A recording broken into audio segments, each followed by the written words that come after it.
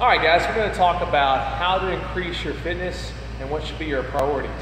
And what we're going to use today is we're going to use the triangle fitness domains that CrossFit uses. So what CrossFit says to make you fit is this nifty triangle that we've got drawn right here. All right, so the first level is nutrition.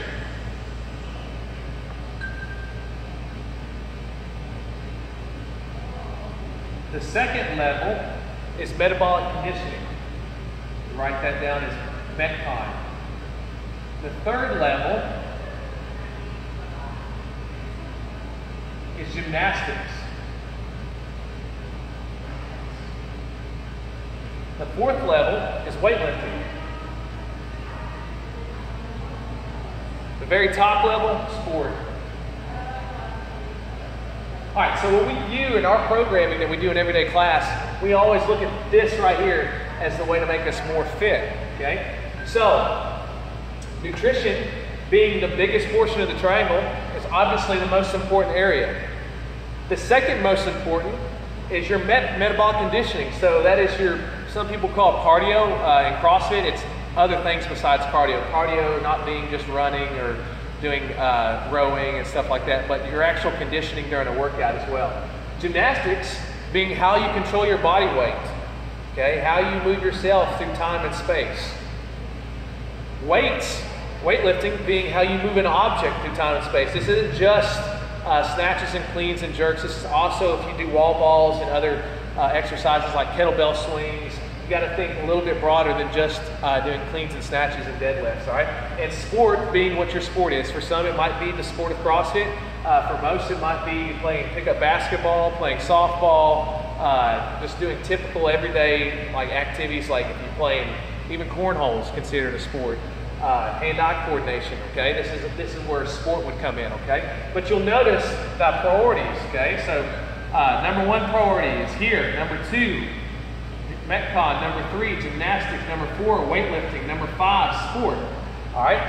What you'll find, though, is that for a lot of people, they'll get these priorities kind of mixed up. They'll actually think that one's more important than the other. And that's not just, you know, anybody. That's like everybody does this, all right? Even we have been victim of doing this ourselves, all right? But let's talk about what can increase our fitness, all right? So if we increase the triangle, let's say we increase the triangle, that means I'm going to get better nutrition. I'm going to eat better. I'm going to eat cleaner. I'm actually going to sleep the proper amount. I'm going to eat nuts, seeds, vegetables, meats, okay? Healthy fats. My nutrition increases. Guess what else increases after that?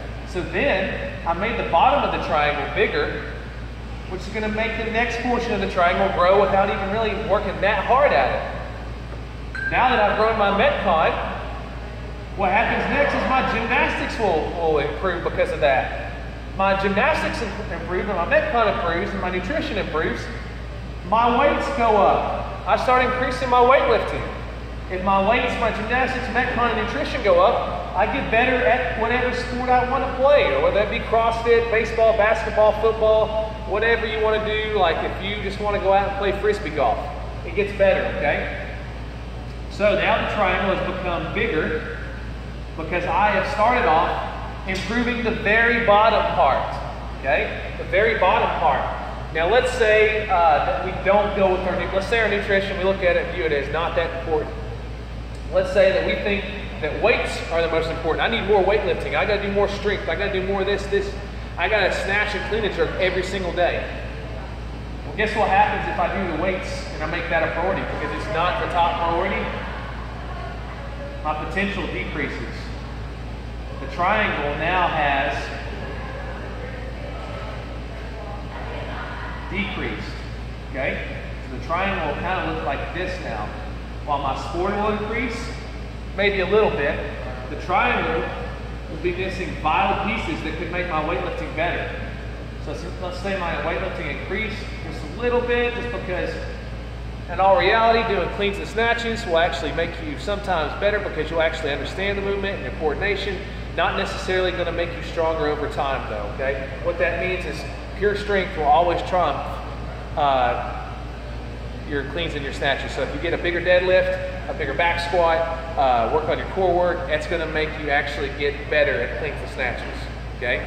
Cleans and snatches come with repetitions. So the more repetitions you do with a PVC pipe or lighter weight, of course you're gonna get better, okay? So that's why when people first start CrossFit, they're like, holy cow, I started at 135 on my clean, and now I'm all the way up to 225 within a month. That's called fast adaptation, okay? You're gonna adapt fast because you're learning, okay? You're learning quickly. Once you hit 225 though, what happens? It takes you like 3 or 4 months, maybe to a year to add 5 to 10 pounds. That's okay, okay? That's your top end strength. That means that's where you're at currently. In order to increase that, you need to get your top end strength up. That's a whole nother topic, but you can notice at the top of my triangle now, I'm missing a whole huge gap right here. So guess what happens? That's like the tree that has a bad base. So if the tree has a bad base, I'm gonna be broken. I'm gonna be broken. So my triangle is actually gonna look like this because I didn't spend the time on nutrition. I didn't spend the time on metabolic conditioning. I didn't spend the time on gymnastics. I'm missing a whole big chunk of my triangle that can make me fitter. If I miss this chunk, it's weak. The triangle is now weak. So what that means is while my weights might go up a little bit, and I might get a little bit better at the sport, all this other area is going to, over time, is going to be like a leaking faucet, okay? If you don't fix the leaking faucet within 2 or 3 months, it becomes a drain of water coming out, okay? So you don't want to be that leaky faucet. You want to have a strong, supportive base. And what does that mean, okay? For a lot of people, this means get simply better at simple stuff that you can fix on your own sometimes, like nutrition. With proper nutrition every day, you will get better. You will simply get better at workouts. A lot of people have experienced weight loss in here have already been, like, you can go up and ask them. Someone like Jay Jones, his Metcon has got better because he has gotten fitter through nutrition, okay? If your nutrition increases, your Metcon is going to increase, just like we talked about. If you know how to move your body, if you can do a handstand, walk on your hands, or any of that other stuff, if you have strict pull-ups, strict chest-to-bar pull-ups, strict dips, if that stuff is good, don't you think that would make you better at snatching and clean and jerk, which is a highly coordinated movement? It takes a lot of coordination to kick up on a wall. It takes a lot of coordination to walk on your hands. It takes a lot of coordination to do a kipping pull-up. It takes a lot of coordination to do a muscle-up. So if my coordination increases, I'm going to increase my weights without even having to really do them that often. In CrossFit, this is what is the priority. If you look at the CrossFit Games, they just did a 7K trail run. Where's the 7K trail run exist at? Boom. What do they do after the 7K trail run? A deadlift ladder 10 minutes. Okay? Deadlift ladder 10 minutes. 7K trail run is going to last a lot longer than 10 minutes. So see where the priority was at? Already you can see that in the CrossFit Games as it's going on. Max weightlifting, okay? If we're gonna max our weights in CrossFit, a 1 rep max in the open, the regionals and games only happens once. That's less than 10%. Less than 10%. So why are you worried about whether your max snatch is high right now, okay? You should be worried about, hey, can I do a kipping pull-up the correct way? Can I do strict pull-ups the correct way? Can I actually get up on my hands? Greg Glassman's already stated, there's not enough people that are trying to get a heavier deadlift and trying to get up on their hands and walk. We've got too many people worrying about whether their clean and jerk is the max. That's great. That's a great sport. That's part of the sport. That's an aspect of it. But again, that is fourth on the priority list of being fit. By getting a 1 rep max clean and jerk does not mean that your blood's going to be better in a screen. It does not mean that your heart rate's going to be better. It does not mean any of that. Yes, it will help, but that's not the important part. And just like for some other people too, they put Metcon up here. Okay? They put Metcon as bigger, and they just take weights out. They're like, you know what, weights aren't that important to me. Running 5K every day is what's important to me. So here we go. A little tip, doing more pure strength weightlifting and more actual cardio, like your 85 to 90% and not killing yourself every day, actually gets you fitter, actually burns fat, and actually keeps your body from being stressed out. Doing a WOD every day, doing Fran every single day of the week, you've heard us talk about this in class, doing 21-15-9 every single week is going to put your body under stress. When your body's under stress, guess what happens? You store fat. So Around our belly is where a lot of people see this, because a lot of people have stress. That is where you store fat at. So guess what? That guy that's doing 21-15-9 and killing himself, following Cog Train, following Lord knows what, like competitors WOD, when he can't do a simple strict pull-up, all he's doing, he's not really getting that much fitter.